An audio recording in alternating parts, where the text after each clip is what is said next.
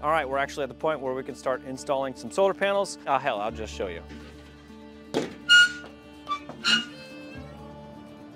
All right, we could actually...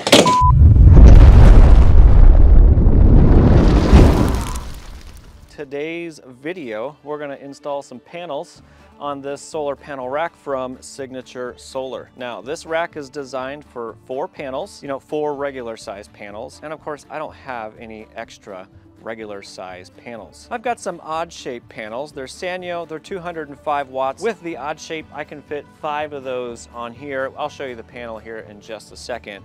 However, we're gonna try to overload the crap out of this and put 10 on here. I had this idea where maybe I could link 2 panels together and then we could fit 10 on here. It's technically not designed for that, but I mean, this is really strong and I just don't see why it wouldn't work. I mean, there's a few things that could technically go wrong. I could potentially snap off the head of the lag bolts right there, or maybe over time we could bend or tear the aluminum. I'm willing to take that risk. So let me show you my idea real quick and then we'll get started. So these are the panels that I'm gonna be using. These are Sanyo. The maximum power is 205 watts, 68.8 volts, 3.62 amps. And actually, Signature Solar sent me 17 of these kind of a long time ago, and I didn't get a chance to do a video on them back then. And I don't even think they sell used solar panels anymore. But if they do, I'll have a link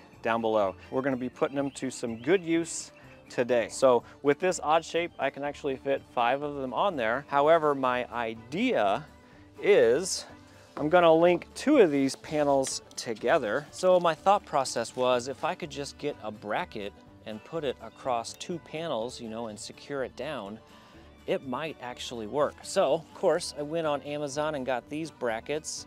I think they're around 4 millimeters thick. I don't know, that's probably at least 3/16 thick for us people in America. So anyway, my plan is to slide this into this little channel right here, secure it down with some stainless steel hardware, and then obviously butt the next panel up to it and link them together. We'll throw them on the rack and hope that it doesn't fall over or break. Think it's gonna be too much? I don't know.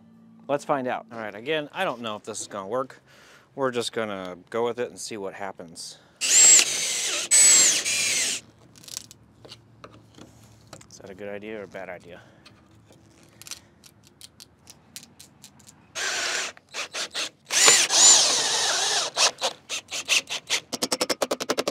Just like new.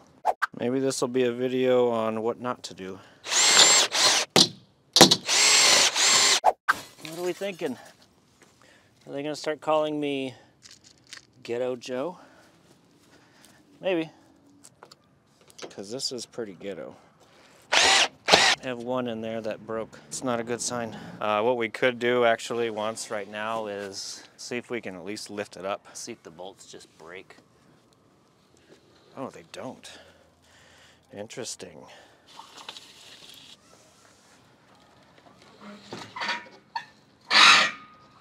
That's a lovely sound. All right, cover your ears.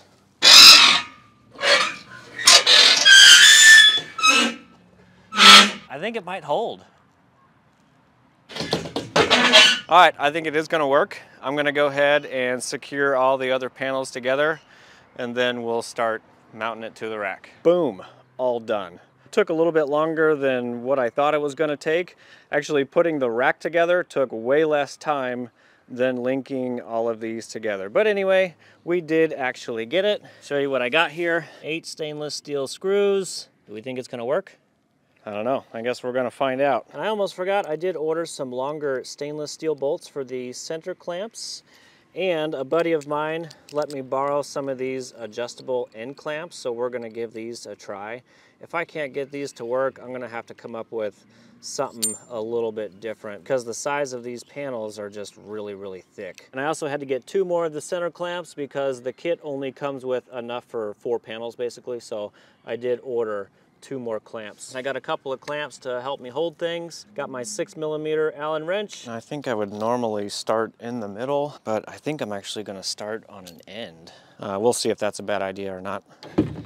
Look how tall that is. I should measure it. 52 inches times 2, so 104 inches long. Oh, that's gonna be fun noise. Oh, that's loud. Cover your ears. And I think what I'm actually gonna do is maybe offset them a little bit so it's a little more top heavy, and maybe that'll help out with the balance. Again, I don't know, I'm just kind of making it up as I go. And for being offset, you know, a little bit more on top, I think that's gonna be good because it actually gives me a little bit more room across the bottom for wintertime and the snow coming off. I like it.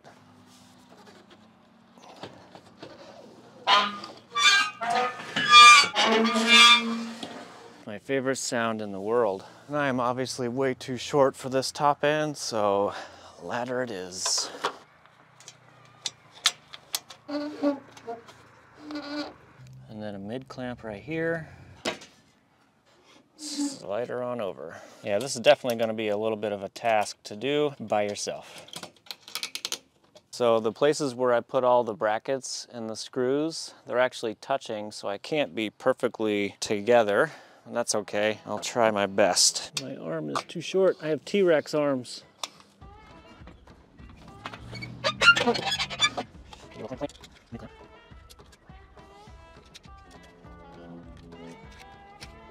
I think I am a little crooked. Maybe that won't be too noticeable at the end. What's your over-under of this actually staying up and not falling over? I guess I should have measured this at the beginning, huh? Oh, I mean, we're pretty equal.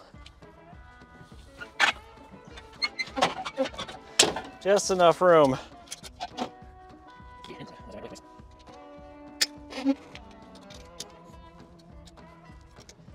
There we go. Look at that. Watch, if I take off this clamp, will the whole thing fall? Nope. Nice. Here we go. 10 panels on a 4-panel rack. Boom. Look at that. We got all 10 panels on there. What do we think? We think it's gonna work or not? I think it's gonna work. All right, so the only thing I guess that is a little different is like the gaps and stuff in between, because of course we have this little like U channel right there. All right, so then if we go up to the bracket, the aluminum and the screws and all that kind of stuff kind of push the panels apart just a little bit further than, you know, it normally would. All right, so here's what I did for just temporarily holding it down when I was putting it together. Obviously, this is not what you want to do. The side of these panels are so damn thick, it might be kind of hard finding the correct, you know, end clamp. Basically what you want to happen is this little lip right here, you want that to go down on the rail here, so that way when you tighten the bolt down, it kind of tilts it this way and helps hold down or clamp the panel. So yeah, I don't think I can use just regular clamps. I'm probably gonna have to come up with a spacer down here. And a buddy of mine recommended maybe just using a piece of conduit, which we may end up trying. Moments later. I just turned the clamp around and it's got that little Z bracket on the other side, and that clamps down to this little U channel on the panel, and that's pretty solid. So I think for now I'm just gonna leave it. If it does hold up or if it doesn't fall off or anything like that, I might just end up cutting off these 2 extra pieces of aluminum, but we'll see. I guess if I leave it there now, I just gotta watch out that I don't run into it. So I think that's gonna be my temporary solution until I find something better. I think we're in pretty good shape right now, so I guess what I wanna do now is just kind of do like a shake test to see.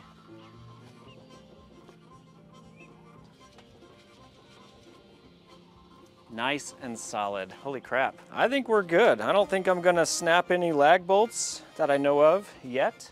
I'll bring the camera over and maybe you can see it wave, saying hello. All right, there you go. I don't think that's too bad at all.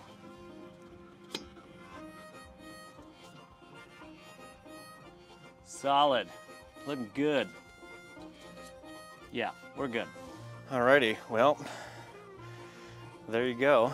This is a little over 2,000 watts, I guess, in perfect sunlight. So I guess we'll see what we'll actually get. I wonder if you could actually use regular solar panels, you know, the normal size solar panels, and stack those together. I guess if anybody gets this rack and does that, definitely let me know down in the comment section, all right? So anyway, there you guys go.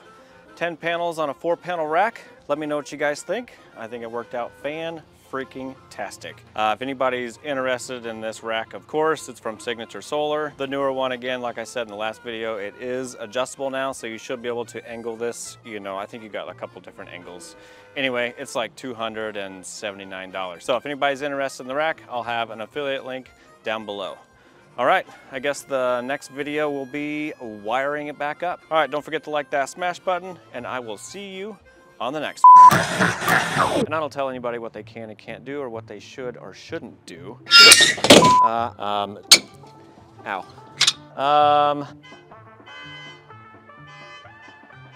Yeah, thank you for that. Thank you. Yep, every time I got the camera.